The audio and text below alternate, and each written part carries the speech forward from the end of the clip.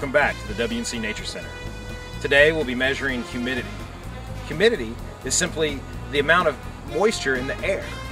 It may surprise many of you to know that there's actually water in the air we breathe. Today we'll be measuring the relative humidity with our Sling Psychrometer. The science of humidity is fascinating and can be very complex. Today we'll keep it simple. Just remember that hot air can hold more moisture than cold air. This is why we measure relative humidity. The Sling Psychrometer has two thermometers, a dry bulb and a wet bulb. Just like sweat evaporating from our skin, water evaporating from the wick cools the thermometer. The dry bulb temperature stays the same. The difference in temperature between the two thermometers indicates the amount of humidity. Drier air results in more moisture evaporating from the wick, lowering the temperature of the wet bulb much more. Moisture air does not evaporate as much water from the wick, resulting in less depression of the wet bulb temperature.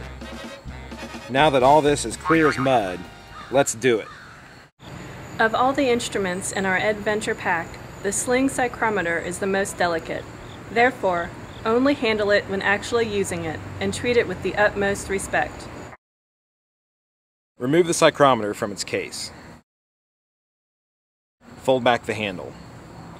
Go ahead and note the dry bulb temperature on your data sheet. This is the thermometer without a wick.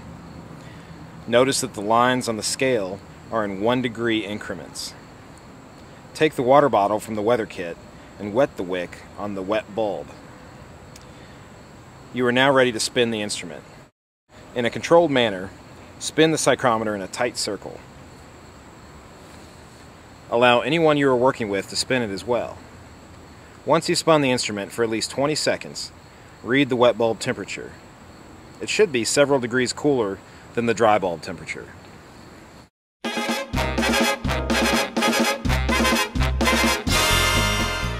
Now that we've written down both our dry bulb and wet bulb temperatures on our data sheet, we can use those numbers in combination with this chart to actually find out the relative humidity in the air. Over here on the left-hand column of our chart are the dry bulb temperatures. Along the top row, you'll find the wet bulb temperatures. So our dry bulb temperature was 84 degrees. So I'll go down to 84, and I'll actually use a ruler to aid my eye so I don't get confused. And I'll place that ruler right along the bottom of that line. And I'll take the other ruler and do the same thing with the wet bulb temperature. Our wet bulb temperature being 68 degrees is right there. I'll take the other ruler just to the right of that column.